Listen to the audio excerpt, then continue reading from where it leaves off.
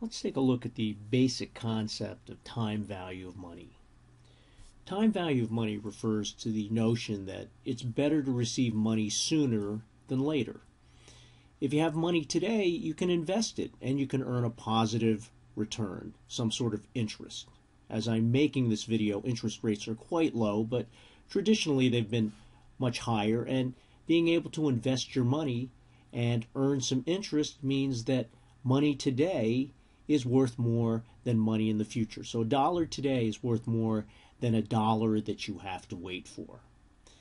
The reason we care about time value of money, the concept of finding the value today or the value in the future, is because money or cash flows are oftentimes received in different time periods.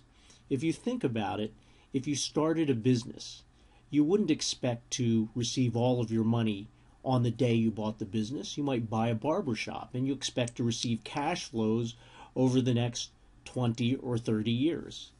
If you happen to buy a piece of machinery for your business, you happen to be a landscaper and you buy a new truck, or you happen to buy new lawnmowers for your landscaping business, you expect that to earn you a return, but over a number of periods. You don't expect to buy that lawnmower and receive all the cash flows today. You expect to receive them over the life of that lawnmower. So it may be several years, but you're going to be making money because now you can go out and cut people's lawns. So it's important to be able to figure out what the money is worth in different time periods so that we can figure out what it's actually worth to us today. Okay, and here are some examples. Again, a piece of machinery will deliver cash flows for several years. If you win the lottery and you don't take the fixed payout, okay, you don't get the lump sum today, you're getting a stream of payments over a number of years. Well, if you're getting $50,000 a year for 20 years, if you multiply that out, it adds up to $1 million, but it's not really $1 million. If you had $1 million today and you put it in the bank and earned a little bit of interest, you could actually take out more than $50,000 a year for 20 years. So that lottery ticket, which pays $50,000 a year for 20 years, isn't actually worth $1 million in today's dollars. Okay, a retiree is going to receive a pension for the years that he or she is in retirement. What's that worth to us today? I mean, if you expect to live for 40 years after you retire and you're going to receive $35,000 a year, what's that worth to us today? Well, by using the concept of time value of money, we'll be able to do those calculations. There are two basic concepts. In compounding, we're looking at what an amount of money now will be worth in the future. In discounting, we're looking for the value now of some future amount. So let's take a look at an example here.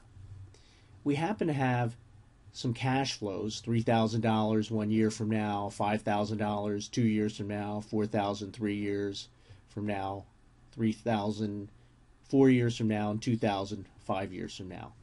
And you see this year zero cash flow is negative. We're going to pay $15,000 to receive this stream of payments. And if you add up the stream of payments, it turns out that this is $17,000, I believe. Let's see, 8, 10, 17,000. Okay, so your first thought is, well, I'm paying $15,000, I'm getting $17,000 back. Isn't that a good deal?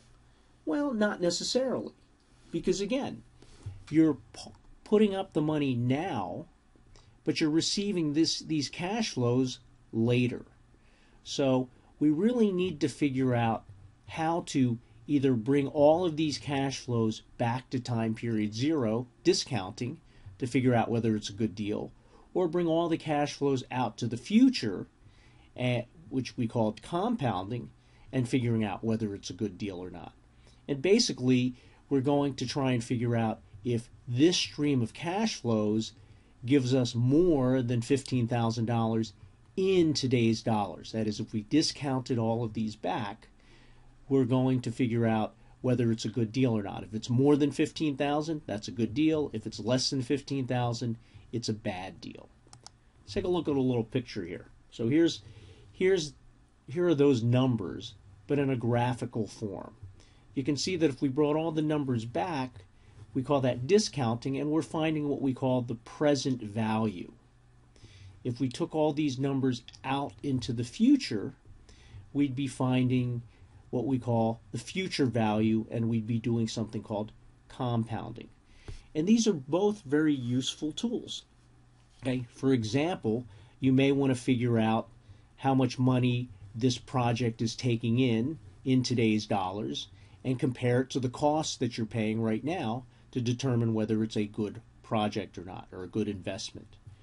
On the other hand, you may want to figure out how much money you'll have saved when you retire. So you may be saving $3,000 one year, $5,000 another, etc., and you'll want to know in 30 years how much that money will be worth. We want to find the future value in that case. So what are the different types of calculations we can do?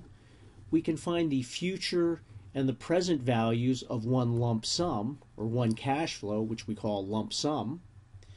We can find the future value or the present value of a mixed stream of, and by a mixed stream we mean a stream of different cash flows that may occur at different intervals. The example I gave before, that was a mixed stream. They weren't all the same numbers every year.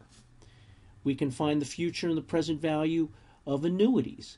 Annuities are equal cash flows made at equal intervals. And we might also like to find the present value of a perpetuity, which is a fixed cash flow received forever. There are some bonds that you might purchase that will pay you a fixed amount forever. And these can be sort of useful calculations. Now, what are some of the applications once we learn these tools? We can use them for valuing stocks and bonds. We can use them for valuing investment projects, such as, should we buy that piece of land? Should we invest in that piece of equipment? We can figure out loan repayments. So if you're buying a car and the car costs $20,000 and the interest rate is 4%, what's your monthly car payment going to be? We can also figure out what your mortgage payment is going to be.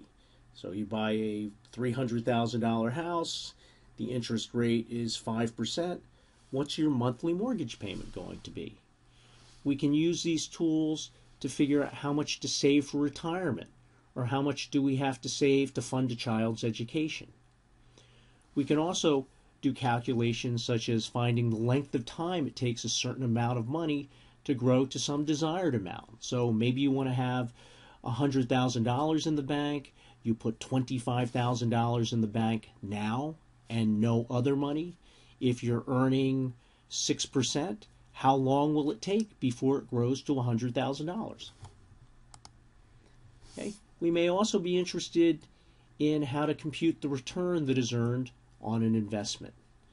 And all of these calculations I'll do in future videos, and I'll do them separately one at a time. So I'll show you how to calculate the future value of a lump sum, the present value of a lump sum, the present value of an annuity, the future value of an annuity, etc., etc.